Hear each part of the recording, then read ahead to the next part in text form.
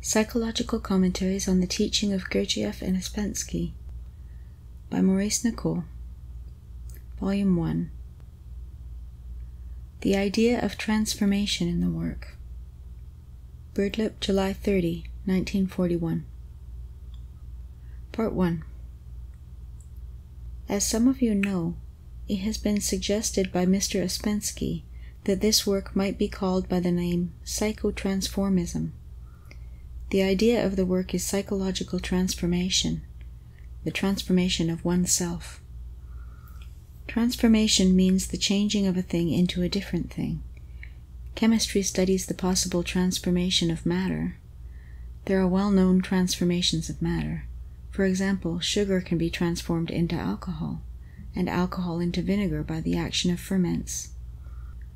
This is the transformation of one molecular substance into another molecular substance. In the new chemistry of the atoms and elements, radium slowly transforms itself into lead. As you know, the transformation of base metal into gold has always been dreamed of as possible by the alchemists of the past.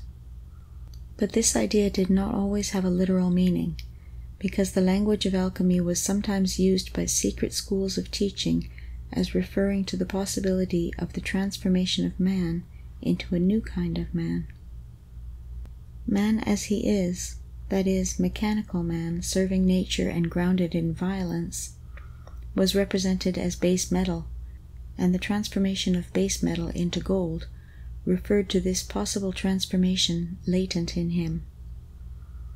In the Gospels, the idea of mechanical man as a seed capable of growing has the same significance, as has also the idea of rebirth, of a man being born again.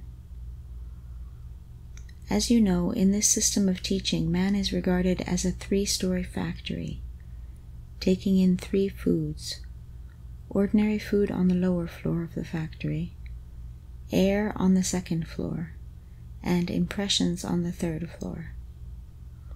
The food we eat undergoes successive transformations. The process of life is transformation. Every living thing lives by transforming one thing into another. A plant transforms air, water, and salts from the earth into new substances, into what we call potatoes, beans, peas, nuts, fruit, and so on, by the action of sunlight and ferments. The sensitive living film spread over the earth, which conducts force from the universe, that is, organic life, is a vast transforming organ. When we eat food, it is transformed successively, stage by stage, into all the substances necessary for our existence. This is done by that mind called instinctive center, which controls the inner work of the organism, and of course knows far more than we do about it. We can understand that when food is taken, digestion begins. Digestion is transformation. The food is changed into something different in the stomach. This is only the first stage of the transformation of food, and is designated in the work as the passage of Do 768 to Re 384. It will be sufficient to use this first stage as an example without going further. It is a stage everyone can understand without difficulty. Everyone can see that the food taken into the lowest compartment of the three-story factory, namely the meals we eat, undergoes transformation. Now suppose the food passed into the stomach and nothing happened. What then? The body, which is like a huge town, will make no contact with it. How can an undigested piece of meat or a potato enter the bloodstream and supply the necessary fine substance, say, to the brain? The situation is more or less the case, however, in regard to the third food, the food of impressions. They enter and remain undigested. That is, there is no transformation here. Impressions come in as Do 48 and stop. Save for a very small amount of transformation, nothing takes place. There is no adequate transformation of impressions. It is not necessary for the purpose of nature that man should transform impressions, but a man can transform his impressions himself, if he has sufficient knowledge and understands why it is necessary. Most people think that external life will give them what they crave and seek. Life comes in as impressions, as Doe 48. The first realization of the meaning of this work is to understand that life, coming in as impressions, must be transformed. There is no such thing as external life. What all the time you are receiving is impressions. You see a person you dislike. That is, you get impressions of this nature. You see a person you like. That is, you get impressions once more. Life is impressions, not a solid material thing such as you suppose and believe is reality. Your reality is your impressions. I know this idea is very difficult to grasp. It forms a very difficult crossing place. You are perhaps sure that life exists as such and not as your impressions. The person you see sitting in a chair, wearing a blue suit, smiling and talking, you think is real. No, it is your impressions of him that are real for you. If you had no sight, you would not see him. If you had no ears, you would not hear him. Life comes in as impressions, and it is here that it is possible to work on oneself. But only if you realize that what you are working on is not external life, but the impressions you are receiving. Unless you can grasp this, you will never understand the meaning of what in the work is called the first conscious shock. This shock relates to these impressions, which are all we know of the outer world that we are taking in, that we are taking as actual things, actual people. No one can transform external life, but everyone can transform his impressions, namely the third and highest food taken in by the three-story factory. For this reason, the system of teaching says that it is necessary to create a transforming agency at the point of intake of impressions. This is the meaning of the work, regarded in the light of psychological transformation, and this is the point at which work begins. It is called the first conscious shock because it is something not done mechanically. It does not happen mechanically. That is, it needs a conscious effort. A man who begins to understand what this means, at the same time begins to be no longer a mechanical man serving nature, a man asleep and merely used by nature for its own purposes, which are not in the interests of man. If you now think of the meaning of all you are taught to do in the way of effort, beginning with self-observation, you will see beyond any doubt that everything on the practical side of this work relates to transforming impressions and the results of impressions. Work on negative emotions, work on heavy moods, work on identifying, work on considering, work on inner lying, work on imagination, work on difficult eyes, work on self-justifying, work on states of sleep, and so on, is all connected with transforming impressions and the results of them. So you will agree that in a sense work on oneself is comparable to digestion, in the sense that digestion is transformation. Some transforming agency must be formed at the place of the intake of impressions. This is the first conscious shock, and it is given the general description remembering oneself.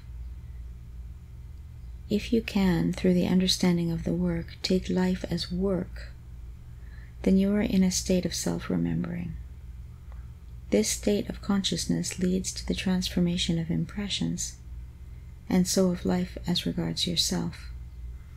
That is, life no longer acts on you in the old way. You begin to think and to understand in a new way, and this is the beginning of your own transformation. For as long as we think in the same way, we take in life in the same way, and nothing changes in us. To transform the impressions of life is to transform oneself, and only an entirely new way of thinking can effect this. All this work is to give you an entirely new way of thinking. Let me give you one example, You are told in the work that if you are negative, it is always your own fault. The whole situation as recorded by the senses must be transformed.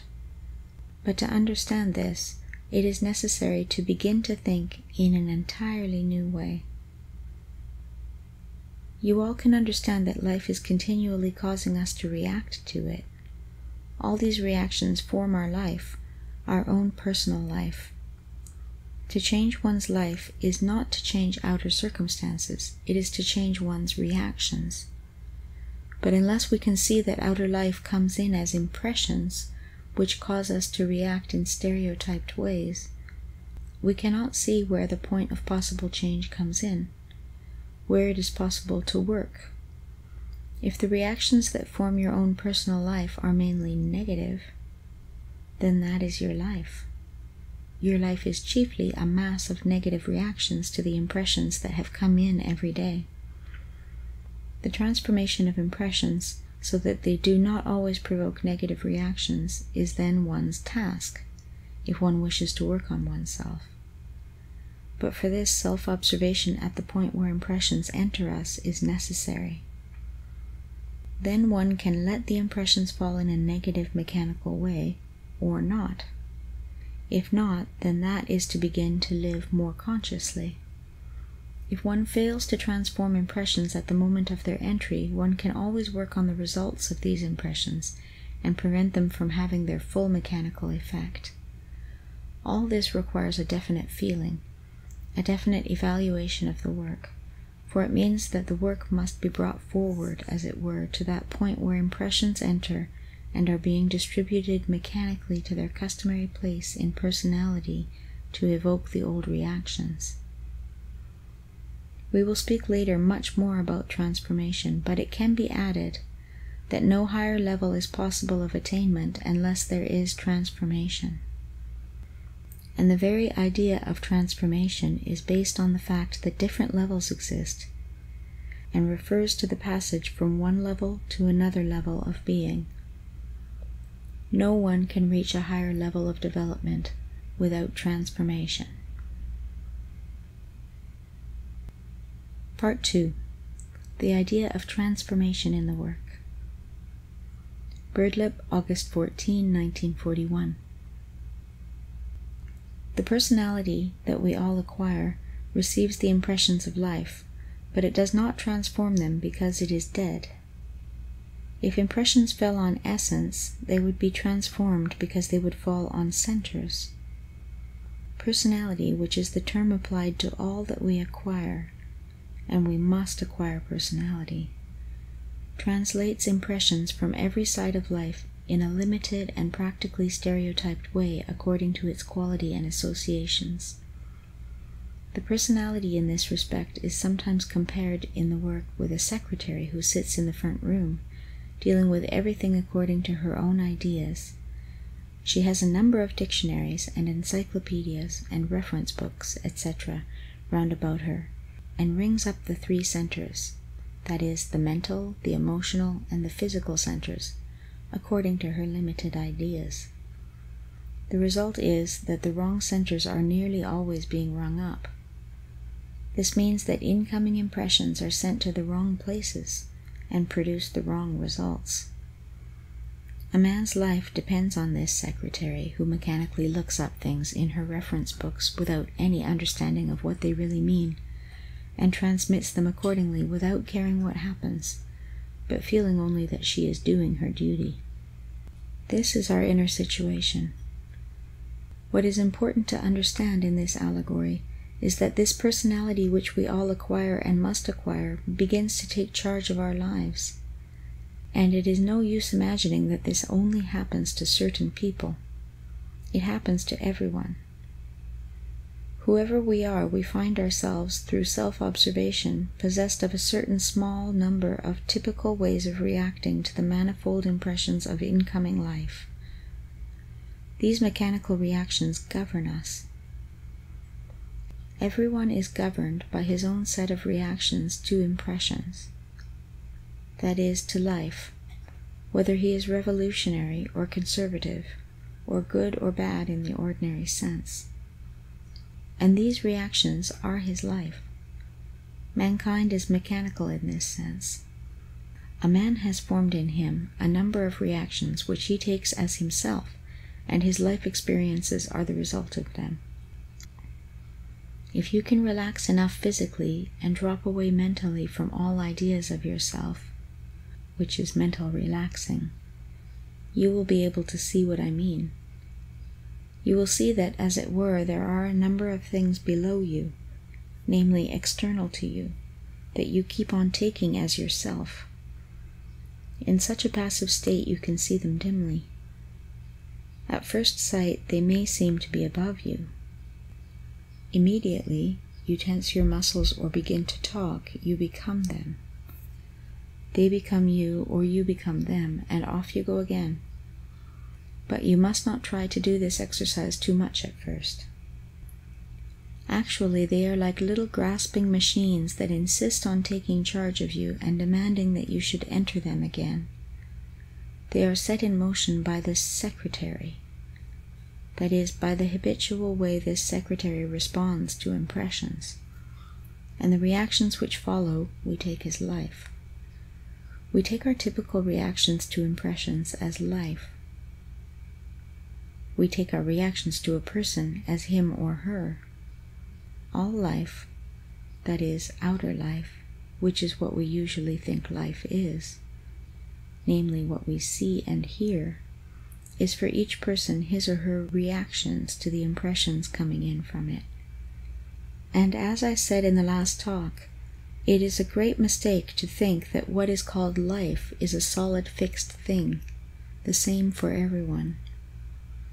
No one has the same impressions of life. Life is our impressions of it, and these can be transformed. But as was said, this is a very difficult idea to reach, because the hypnotism of the senses is so powerful. We cannot help thinking that it is only the senses that give us reality. So our inner life, our real life of thought and feeling, remains dim to our mental conceptions. Yet at the same time we know quite well it is where we really live, that is, in our thoughts and feelings. To establish a point in the work, to make it more real than life, we must observe ourselves and make our inner life of thoughts and feelings a fact more powerful than any fact given by our senses. This is the beginning of transforming. One cannot transform anything in oneself if one is glued to the senses. As I said in the last talk, the work teaches that if you are negative, it is your own fault. The sensory point of view is that this or that person in the outer world, that you see and hear by means of your eyes and ears, is at fault. This person, you will say, because he or she does this or talks like that, is to blame. But actually, if you are made negative, what you have to work on, what you have to observe, is this negative emotion intruding itself into your inner life, that is, into the inner invisible place where you really exist. Your real being is in the inner invisible world of yourself. Do you wish to argue this point? Well, are the thoughts and feelings and emotions and hopes and despairs you have less real to you than the tables and chairs in your dining room? Do you live, as it were, in this dining room? You may be very much identified with your particular tables and chairs, but even so, is it not your feeling about these tables and chairs that is real to you? Suppose you are ill and feel perhaps death is near you. Do you bother any more about them? Of course not. And why? Because you have no longer any feelings about them. It is your feelings and your way of identifying that make you regard this or that thing as important. It is not the things that you see with your physical eyes. Let us suppose that a person notices that he is identified, say, with his furniture. Do you think that he must get rid of his furniture in order to change? Of course not. That would be silly. What he can change is his being identified so much. If he works on this, if he begins to transform this reaction in himself, He can still enjoy his furniture, but he will not commit suicide if it is destroyed in a fire. Do you see the difference? You cannot transform life, but you can begin to transform the way you take life. The first conscious shock means work on yourself in general. The point of this work is to try to give oneself this shock. Everything that is taught in this system, on the practical side, belongs to the first conscious shock, non-identifying, non-considering, and so on. This may lead to a real moment of self-remembering as a reward. Then one has insight into what one must do, and realization of the truth of the work. But work must be done in the spirit of the work, that is, in the sense and feeling and valuation of the work. This must enter into every effort of work, for no one can work for himself alone. Otherwise the results go only into false personality and so into merit. A man must work from love of the work. This brings hydrogen 12 up to the place of incoming impressions. Incoming impressions are hydrogen 48. They cannot pass to hydrogen 24 without hydrogen 12 as active force. If this hydrogen is present at the place of reception of impressions, that is, at the place we are conscious, hydrogen 48, which comes in as passive force, passes to hydrogen 24, the triad being completed by the carbon 12. Hydrogen 12 is not present naturally at this point in the human machine. It has to be brought up to this point. If a person takes life as usual in the ordinary way, that is, always receives impressions in the same mechanical way and speaks from them in the same mechanical way, and acts from them in the same mechanical way, then nothing can change in the person. Such people cannot evolve. They do not see where the point of working on themselves lies. They think work is something outside them. A person must bring a very powerful hydrogen to the point where impressions are coming in. This is hydrogen 12.